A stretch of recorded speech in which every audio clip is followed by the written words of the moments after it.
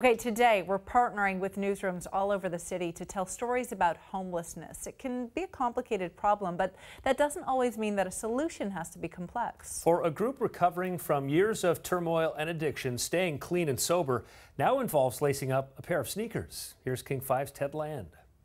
I just needed to get out of the dark hole that I was into. Some of them used to run away. A lot of us ran from the law for many years. And maybe not even just the law. A lot of us ran from just life responsibilities in general. Now they're running toward a goal, a life of sobriety and stability. I ended up on the streets from heroin addictions and alcohol abuse. So I came here needing a life change. Scooter Souls, one of the members of Team Mission, a group of runners within the Union Gospel Mission. Many of them spent time in its recovery programs. I was homeless and in active addiction.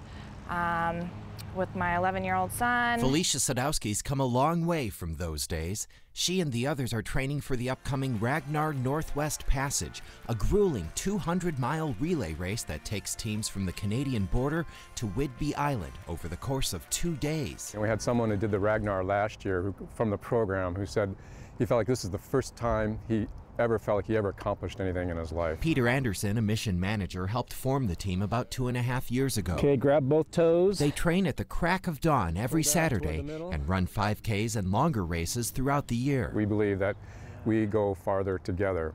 We can go faster together. We can do more together. Team Mission helps participants rebuild their bodies after, in some cases, years of abuse. Started with walking, and then before you know it, I'm running 2 or 3 miles with them, and then before you know it, I'm doing Ragnar. She now has a home, a good job, and a reason to keep moving.